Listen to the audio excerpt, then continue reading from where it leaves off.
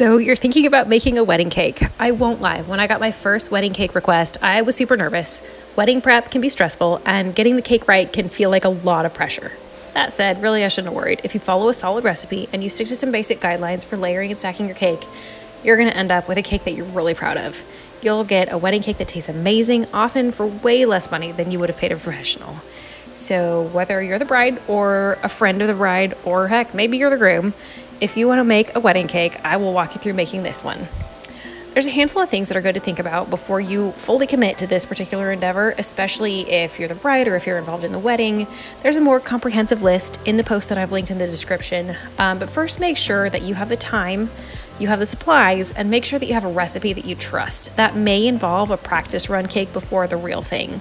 Yes, that's extra work, but it's way less stress than having the real thing not go the way that you want. So let's get into it.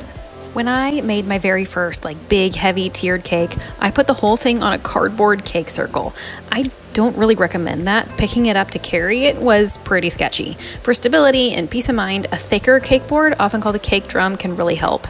I did learn on this last cake, if you order it online, order far enough in advance that you have time to get a new one if it arrives warped like this one did. I punched a hole in the center of the cake drum so that my center dowel would help to hold the base tier on the drum, but that step is optional. So now you're ready to start stacking that base tier. Put some frosting on the cake drum so that the layers don't slide as you're frosting them. And also, when you put that first layer down, check to make sure that it's centered, because that's a super easy fix right now and a pretty tough fix later.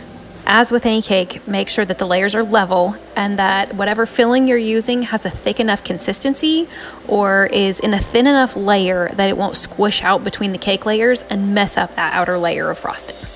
As I add my next layers on top, I always check to make sure that they're centered and they're even, and I also give them a quick push down. This helps to prevent air trapping between the layers. I didn't do this for a while, and I had some trouble with air bubbles causing little bulges in my frosting when the cake was in the fridge overnight. So it's way better to just get ahead of that problem before you have it.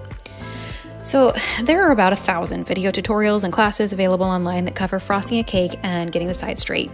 For this one, I didn't get too crazy about getting the sides smooth because I knew I'd just be texturing the frosting anyway.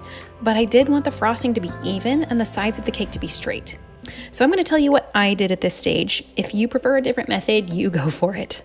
I added a crumb coat to both tiers because this helps to keep the crumbs out of the frosting on the outside of the cake. Then I added a layer of frosting to the top of the base tier so that I knew exactly what the cake height would be, and then I added the dowels for support.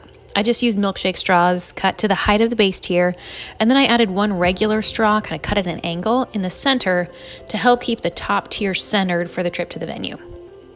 So once that was done, before I started frosting, I actually put both cake tiers in the freezer for about an hour. I really find getting the frosting on the sides straight and even is way easier with a flash frozen or like a semi-frozen cold cake, or I end up taking too much frosting off, often when I'm scraping, and then having to basically start over. So even though I wasn't worried about getting the frosting super smooth, I did want the sides of the cake to be straight and even, because if they look really crooked or wonky when you start that texturing, they'll probably still kind of look that way when you're done. So do you have to use the freezer? No. If you prefer a different method, absolutely go for that. All you're going for is a semi-smooth layer of frosting on both cake tiers and then chill them in the fridge for a little bit. And then you're ready to start texturing.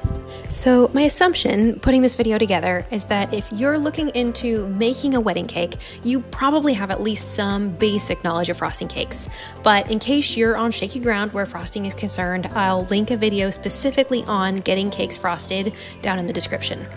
This part does get a little bit long. I will cut it down and speed it up a little bit to save you some time.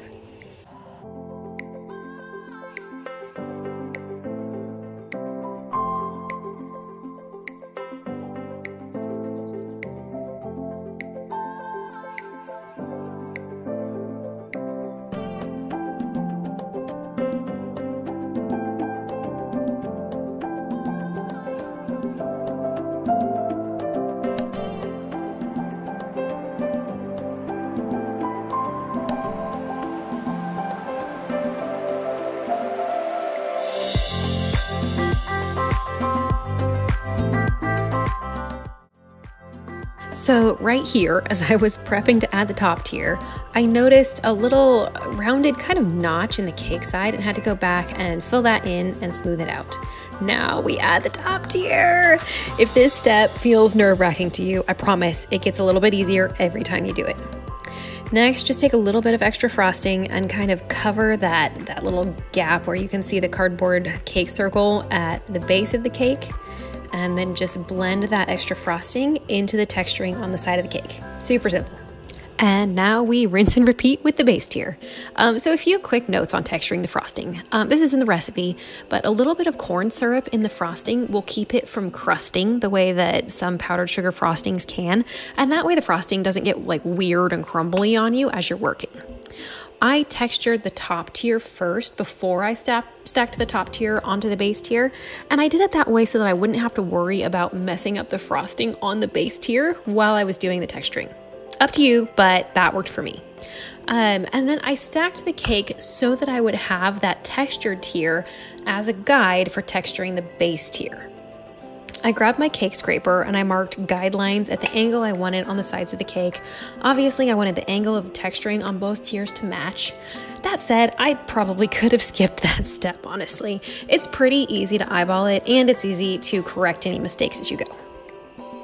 And now we are ready to add the florals. For reference, I used pink roses, eucalyptus leaves, and baby's breath. All artificial and all from Hobby Lobby. I can show you what I did to decorate. Like that said, it's really more an art than a science, and to my knowledge there aren't any like hard and fast rules. I just started with the roses to one side and then used the roses to hide the base of the eucalyptus leaves. Then I filled in around the roses and the eucalyptus spray with more single leaves and the baby's breath. Then I added the topper on top of the cake, and that was it. Any professional would be able to look at this cake and pick apart all of the details and the little things that I didn't get quite right, but this style is very forgiving. It looked good on the display table. I got a lot of compliments on it, and it really is simple to do even if you're a beginner cake decorator. So I hope this tutorial was helpful. If you liked it and would like to see more tutorials like this, please drop a comment and let me know. Happy decorating!